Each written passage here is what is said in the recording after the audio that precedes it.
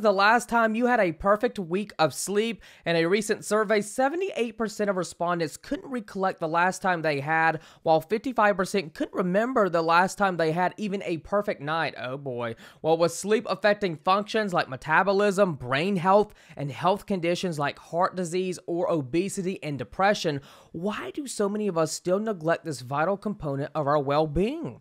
Dr. John Heiss, the Vice President of Product Innovation at Herbalife, is a scientist, ultra-marathoner, and adventurer as well.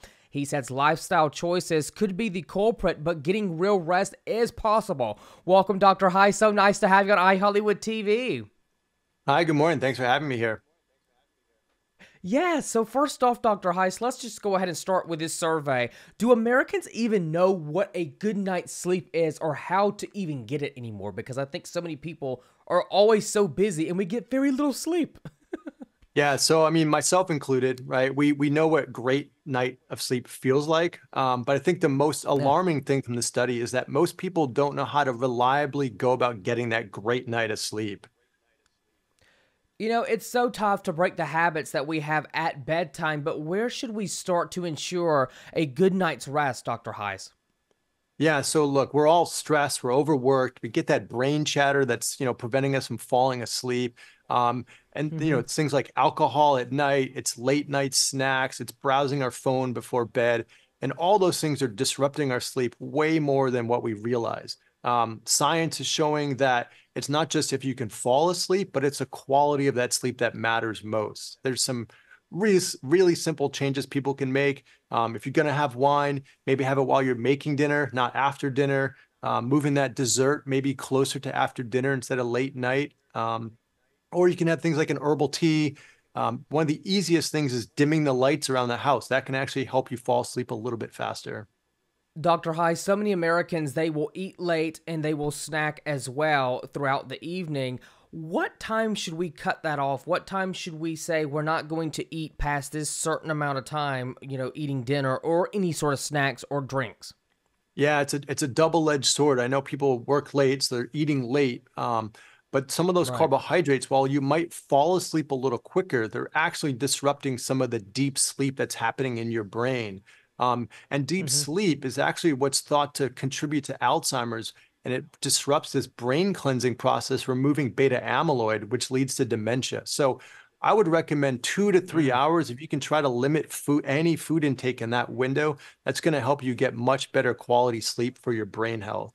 And obviously, nobody wants to get dementia or Alzheimer's. That's what my grandmother passed away from. So we want to avoid that at all costs. Now, you're also quite an athlete and adventurer, Dr. Heiss. You do things like 500-mile bike relays through Death Valley. Talk to us a little bit about the long-reaching effects of poor sleep on not only our bodies, but also our moods, because it really just affects everything, right? Yeah, I mean, the sleep's important for athletic performance, obviously, but it also has profound health impacts. We touched on hmm Alzheimer's, sorry to hear about your grandmother. But things like Thank you. obesity, right? There's a great study that shows that sleep-deprived people actually gravitate towards hmm sugary and fatty foods. So maybe just by cleaning up your sleep hygiene might actually help you shed those last few pounds. Also a 30% increase in risk of cardiovascular disease. So there's lots of hmm benefits to prioritize sleep beyond just maybe feeling energized for the day. Now, Dr. Heiss, do you think as far as all of us eating a bunch of sweets, can that contribute to dementia, diabetes, all the health risk?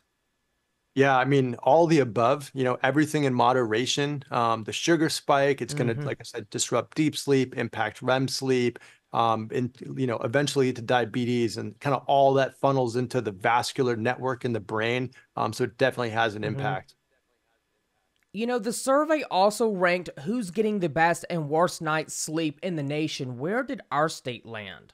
Well, so kind of the states, of course, all over the place. California is ranked number one, which is great. However, it's still Uh-huh. about an hour below the recommended average, around 8 hours. And remember, it's not just Right. the quantity of sleep, it's the quality of sleep that matters the most.